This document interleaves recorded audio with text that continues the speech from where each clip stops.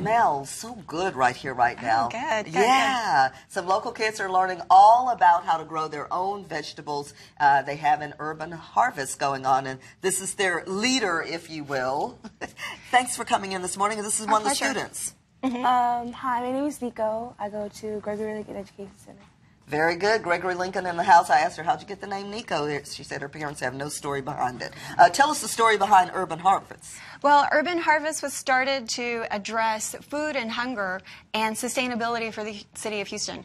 And so we manage a farmers market, the Eastside Farmers Market, and I am the director of youth gardening education, so we partner with schools. We're partnered with Gregory-Lincoln Education Center, so we have gardening classes with all of the culinary arts kiddos on Wednesdays. Where's the farmers market? The farmers market is at 3000 Richmond, and that's going on right now. All the local farmers are selling their produce and chef demos. I've heard of this. My best friend goes out there, so it's at Richmond and... It's at Richmond and Eastside Street, right between Kirby and Buffalo Speedway. Eastside's the street that runs along one side of Lamar High School, if that helps you. Yes, exactly. Yes, okay. So you have it every Saturday from when to when? Every Saturday from 8 a.m. to 12 p.m., rain or shine. So they're out there right now. Tell us about how you guys get involved, Nico.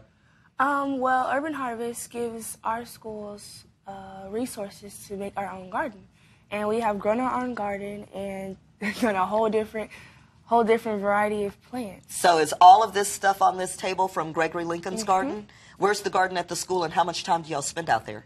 Well, we have a diggy day every second Saturday. I love that. Every month. A diggy day. Yes, yes. Is that what you called it? Yeah. Okay. We call it a diggy day, and it's every second Saturday of each month. Well, in the school year, and we encourage people from our community to come out and help plant, harvest, pull out weeds, just anything to help in the garden. So you guys are showing up on a Saturday non-school day. What has being out there in the garden taught you, Nika? It's taught me how to work together as a community. We come together and focus on one project.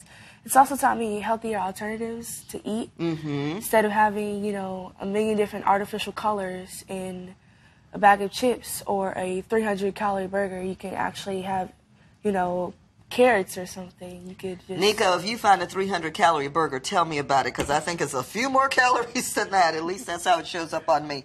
Good for both of you. Please keep this going. I think you will. And if you don't mind, I'm going to take these mustard greens. Please do. I love mustard greens. It all smells so great. Thank you both. Oh, our pleasure. Thank you both. It's 7:56. We'll be right back.